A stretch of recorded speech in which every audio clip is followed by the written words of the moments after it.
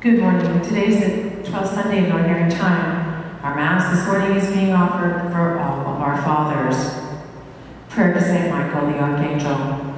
St. Michael the Archangel, defend us in battle. Be our protection against the wickedness and snares of the devil. May God rebuke him, we humbly pray. And do thou, O Prince of the heavenly host, by the power of God, cast into hell Satan and all the evil spirits who prowl about the world, seeking the ruin of souls. Amen.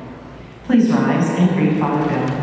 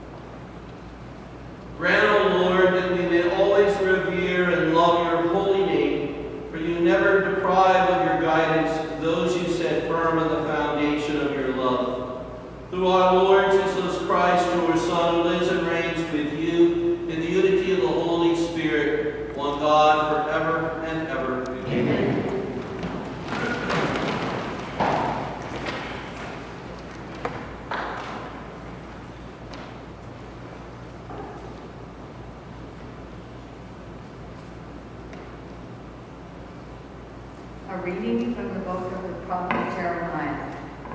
Jeremiah said, I hear the whisperings of many, terror on every side. Denounce, let us denounce him. All those who are my friends are on the watch for any misstep of mine. Perhaps he will be trapped, then we can prevail, and take our vengeance on him. But the Lord is with me, like a mighty champion. My persecutors will stumble. They will not triumph. In their failure, they will be put to utter shame, to lasting, unforgettable confusion. O Lord of hosts, you who test the just, who probe mind and heart, let me witness the vengeance you take on them. For to you I have entrusted my cause. Sing to the Lord, praise the Lord, for he has rescued the life of the poor from the power of the wicked. The word of the Lord. Thanks be to God. Responsorial Psalm. Lord, in your great love, answer me. Lord, in your great love, answer me. For your sake I bear insult, and shame covers my face. I have become an outcast to my brothers, a stranger to my mother's children, because zeal for your house consumes me, and the insults of those who blaspheme, you fall upon me. Lord, in your great love, answer me. I pray to you, O Lord, for the time of your favor, O God. In your great kindness, answer me. With your constant help, answer me, O Lord, for bounteous is your kindness. In your great mercy, turn toward me. Lord, in your great love, answer me. See your lowly ones and be glad. You who seek God, may your hearts revive. For the Lord hears the poor, and his own who are in bonds he spurns not. Let the heavens and the earth praise him, the seas and whatever moves in them. Lord, in your great love, answer me.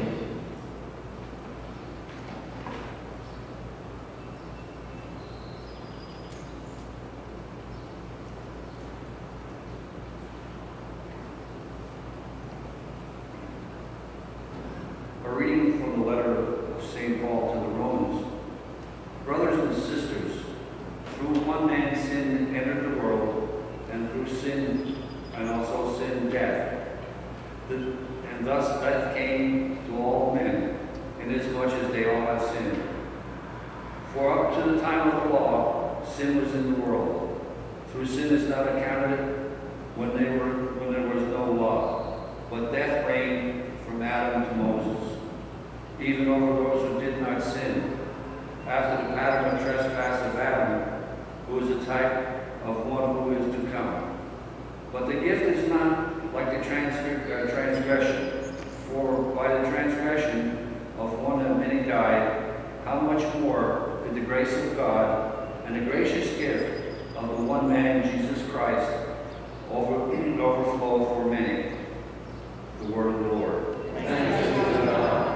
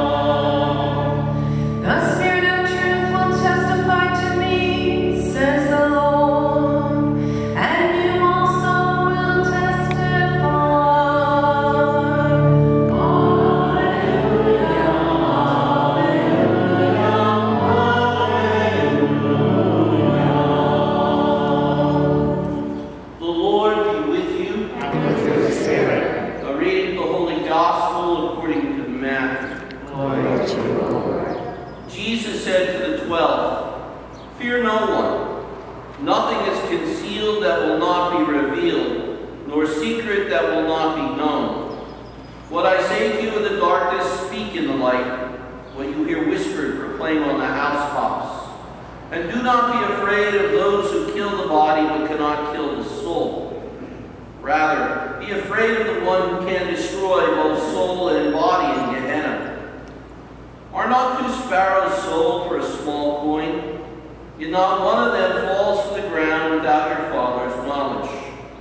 Even all the hairs of your head are counted. So do not be afraid. You are worth more than many sparrows.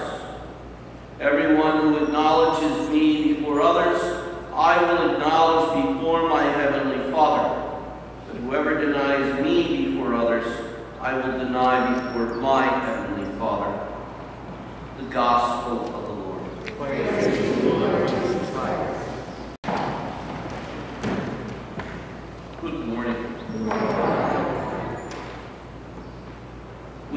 blessed, even though all the circumstances of the spring, that we still get a summer seminarian. And you know that parishes just don't get a summer seminarian. A parish has to offer something to their formation. And so we are very blessed that we have a seminarian with us. Some of his duties will be slightly changed because, you know, we still can't do hospitals or nursing homes or communion calls, but we're going to find other ways to keep him busy. So James, would you like to say hello to the people?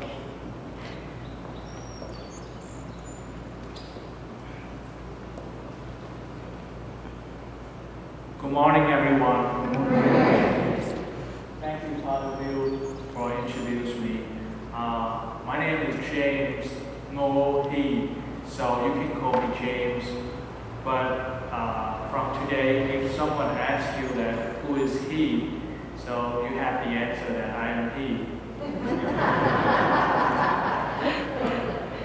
So I'm 26 years old. I came to the United States on Christmas Day 2018, and last summer I was accepted to be a seminarian for the Diocese of Allentown. I'm studying to become a priest to serve for the Diocese of Allentown. I just finished my first year in seminary, St. Charles Borromeo Seminary in Philadelphia, and this summer I have a privilege to be assigned to serve, to study and to learn at St. Clair of Assisi in Msgr County. I hope that, and I'm looking forward to have a great time with Father Bill and with all of you to continue to serve my vocation. Please keep me in your prayer, and let's have fun. Thank you so much.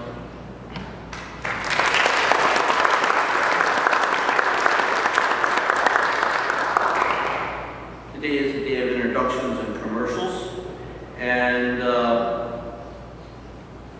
3.5 years ago, John Matalavich came to me and he said, "Hey, Father, what would you think if I became a permanent deacon, or at least tried?" And I said, "John," I said, "I think that would be a wonderful thing." You know, and I sort of twisted his arm a little bit. I said, "You know, it's going to take a while to get through the program," but I said, "You know, we certainly could use a permanent deacon here, because there's just so much for us to do here in the parish." Well, John prayed about it, discussed it, and prayed about it with his wonderful wife, Mary. And John has now been in the diocesan program for the formation of permanent deacons 2 years. He's in an aspirancy stage, which means he's aspiring to be a deacon. He's had 2 years so far of classes. He'll be getting his master's degree in theology. He has 4 years to go to ordination. But he's starting to get in that phase of his formation where he realizes that the deacon just isn't somebody who is on the altar with the priest, but rather the main function of the deacon is charity. So we have 3 aspirants or 3 candidates in Schuylkill County for the permanent deacon program. 1 in Pottsville, 1 in Schuylkill Haven, and here 1 in St. Clair. So John has a project that he has been asked to do by the diocese, and I'd just like him to explain his project and see if we can help him out.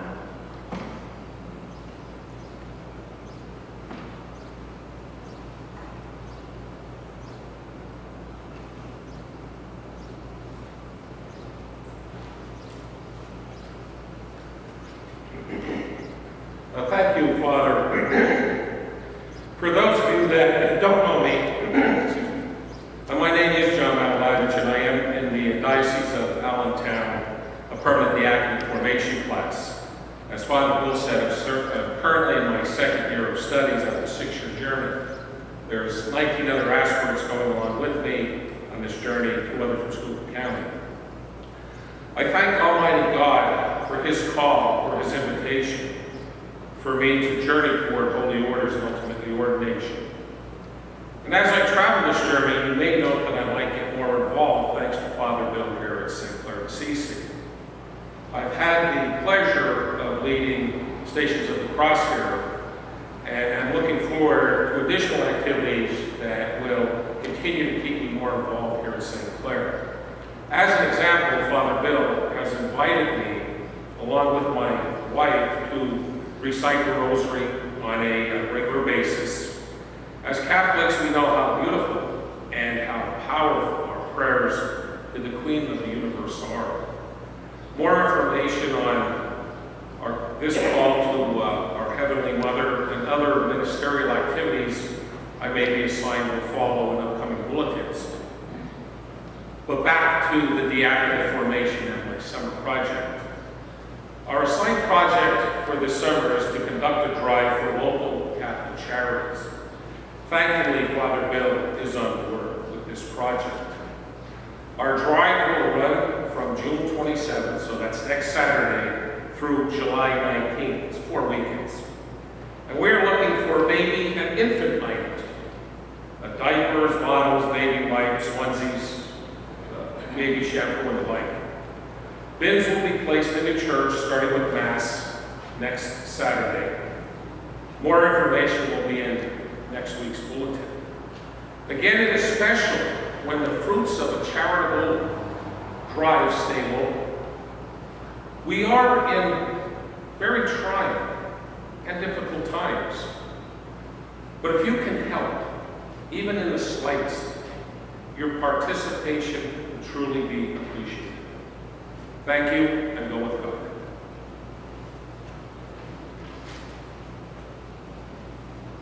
Thanks, John. John mentioned that he's one of 19 for the diocese. One thing he hasn't mentioned to you is the fact that when he began 2 years ago, there were 60 aspirants.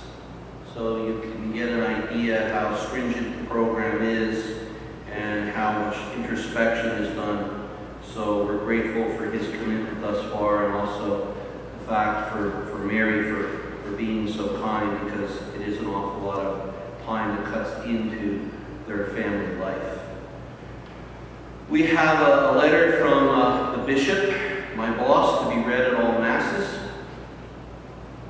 Dear parishioners of St. Clair of Assisi Parish, since 2008, when several parishes in this area were consolidated into St. Clair of Assisi Parish, St. Clair, the former parish church building of Immaculate Conception has been used to celebrate Holy Mass once annually upon the occasion of the Solemnity of the Immaculate Conception, and also for funeral rites conducted for former parishioners of Immaculate Conception.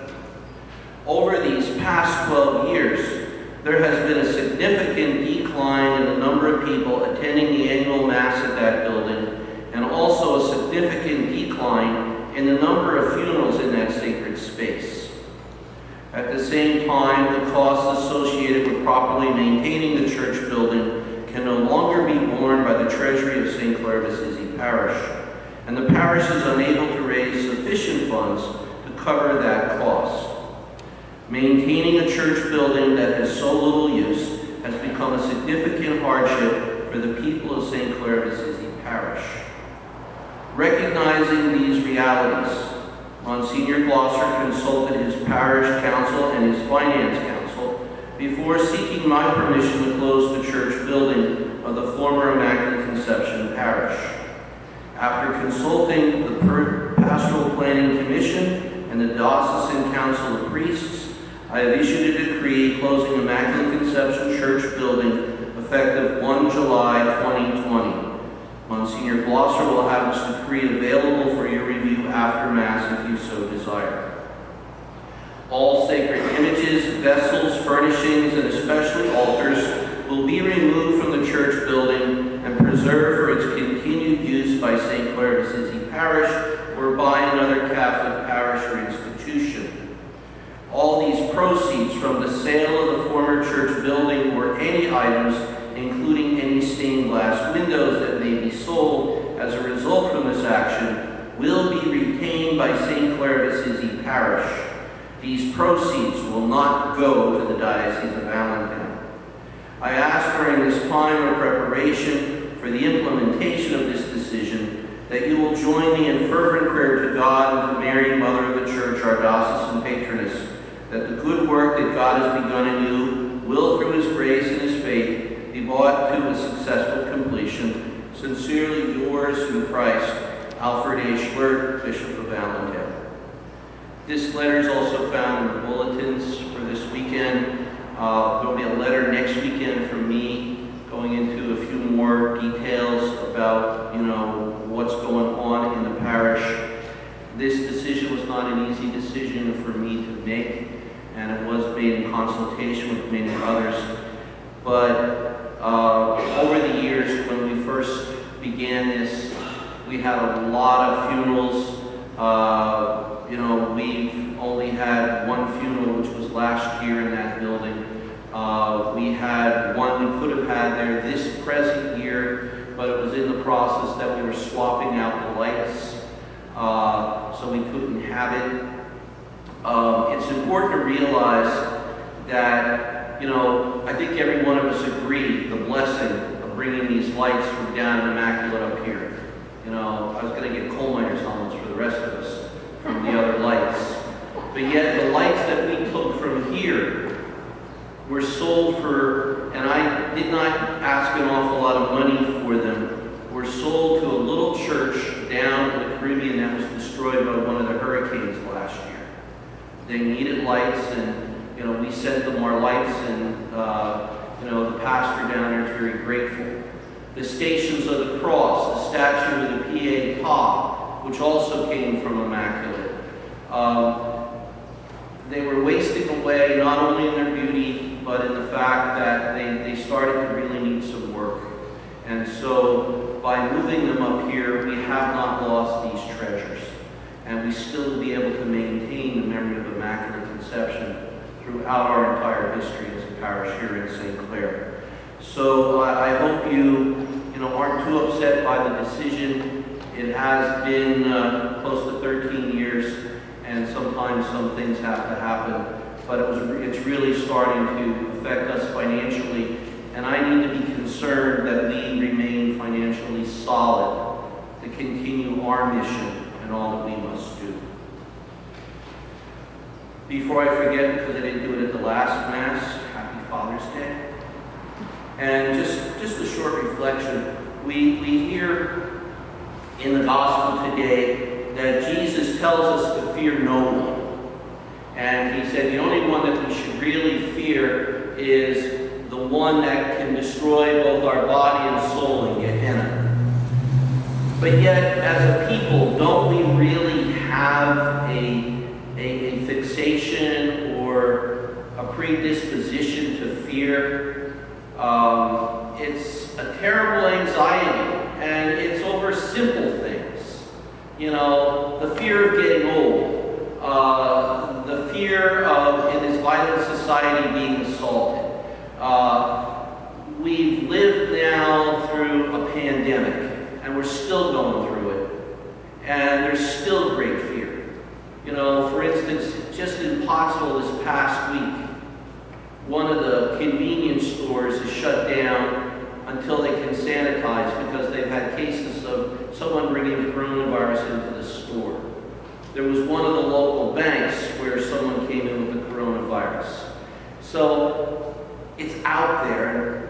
It has a face that we can't see. We can't see it, we can't smell it, and it becomes problematic. And the last thing we want to do is sit here with the air conditioning on and the windows open. That's what we have to do. We don't want to sanitize our shoes after Mass. And certainly we don't want to have to wear these silly masks. But it's to protect us from anybody that might come in, and do us some harm. Not willfully, but do us some harm. This terrible problem of racism is coming back again. And that's a scary thing, that we can be that hateful, that prejudiced, where we could actually want to physically do violence to someone because they look a little bit different from us. And sadly to say, there's powers to be that encourage that. So these anxieties are present, in our midst today in so many different ways. They're very real. But how do we get over that? How do we cope with that? Well, do you remember that sort of stupid song by Ray Rep, who recently died back in the 60s, the early 70s? We are one in the Spirit, we are one in the Lord. You know, why are we one in the Spirit and one in the Lord? Well, because of our love. And they'll know we are Christians by our love, and we'll walk hand in hand because we are Christians. Every act of generosity and kindness that you and I perform for someone, even someone who does damage to us, robs fear of its authority. It diminishes it. We all need to emulate virtues like love and kindness and inclusion and generosity, because that defeats the power of fear that destroys the soul. During all of this time of fear, let us be encouragers. Let us be people of generosity and kindness, because it's through that we proclaim the gospel of Jesus Christ. And as Jesus says today, fear no one, because I am always with you.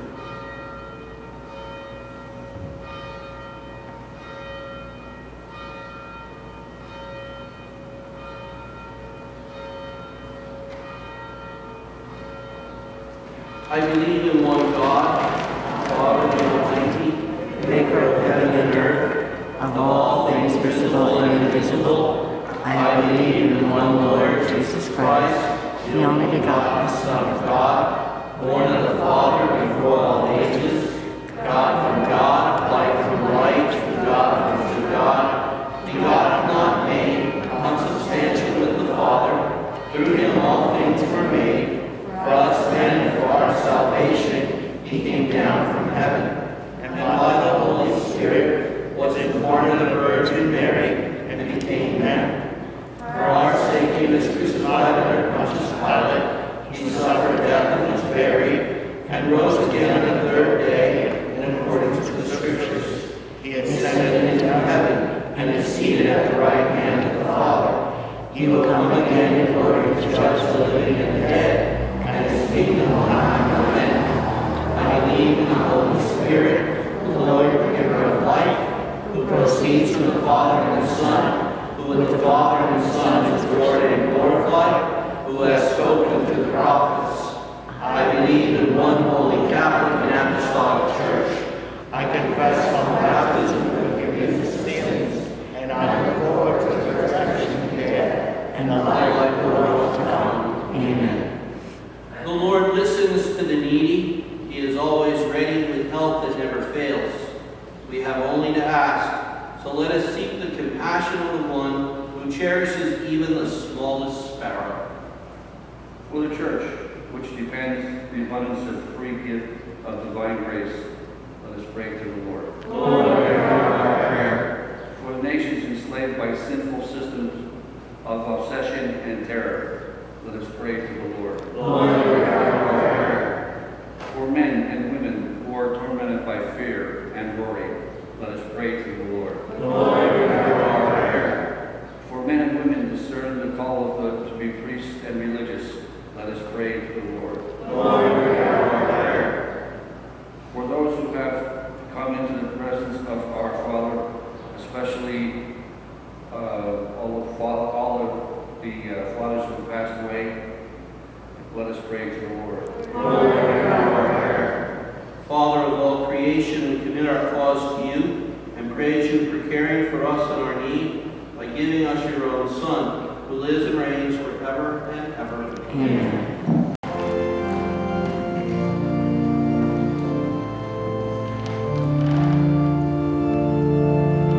Open my eyes, Lord, shall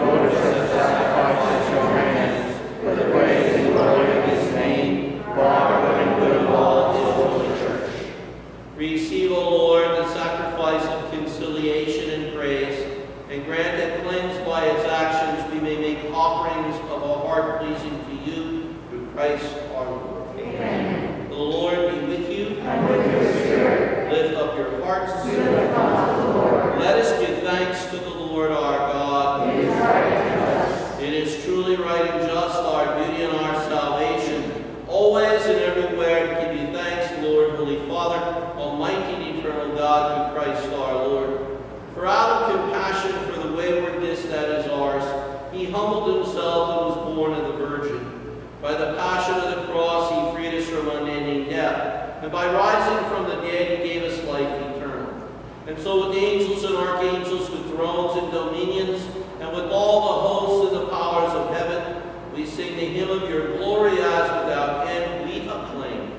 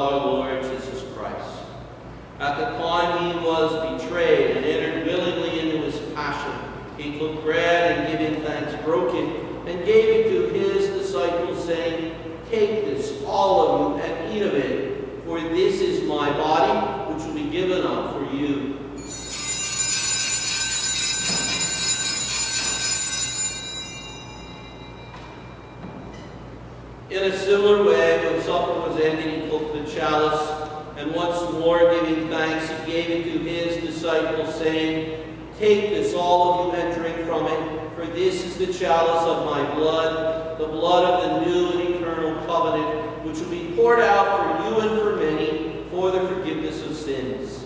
Do this in memory of me."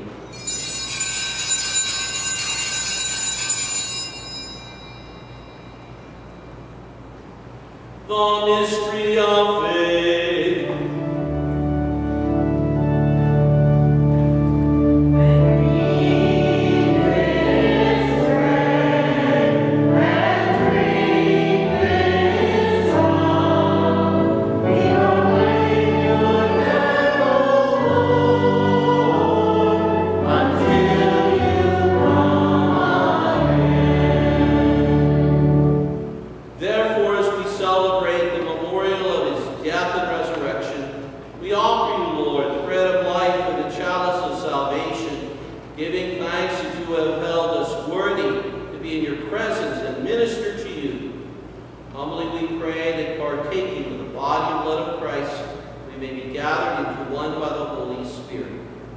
Remember, Lord, your church spread throughout the world and bring her to the fullness of charity.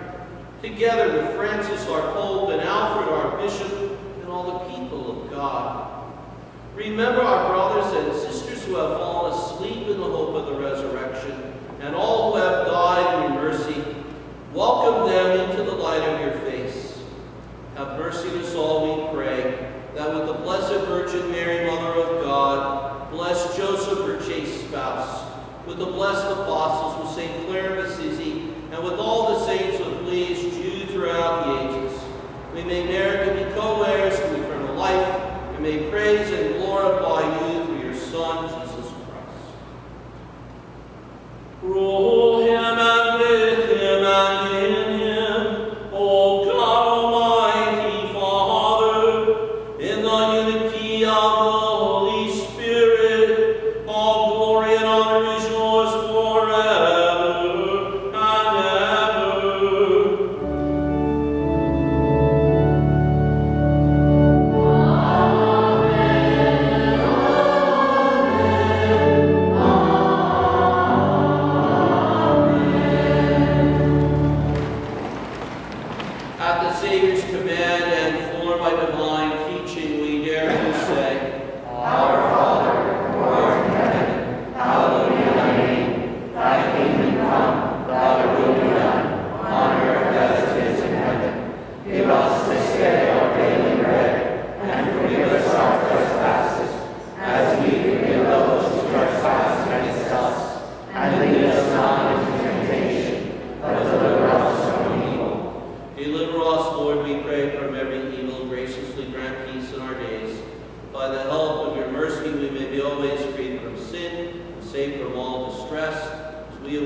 blessed hope and the coming of our Savior Jesus Christ.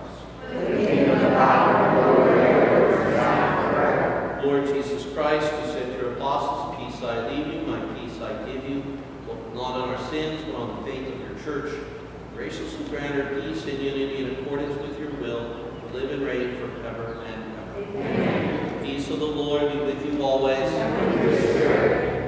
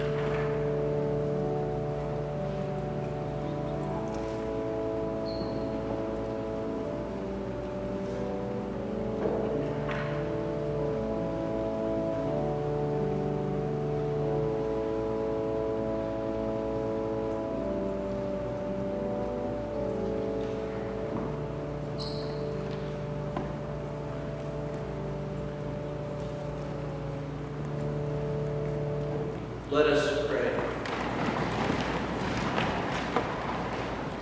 Renewed and nourished by the sacred body and precious blood of your Son, we ask of your mercy, O Lord, that what we celebrate with constant devotion may be our sure pledge of redemption through Christ our Lord.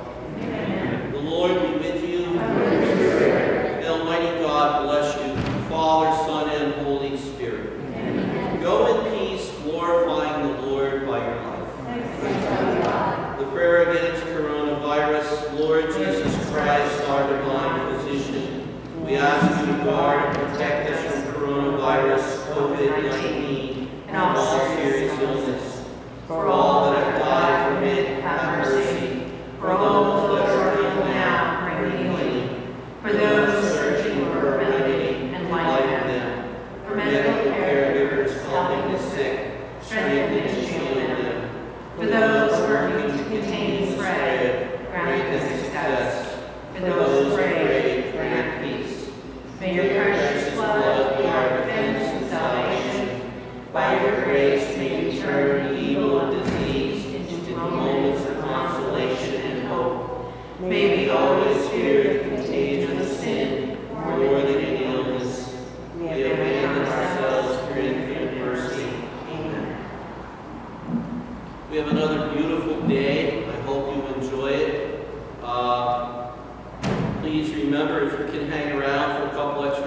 after Mass to help sanitize the pews, we'd certainly appreciate it.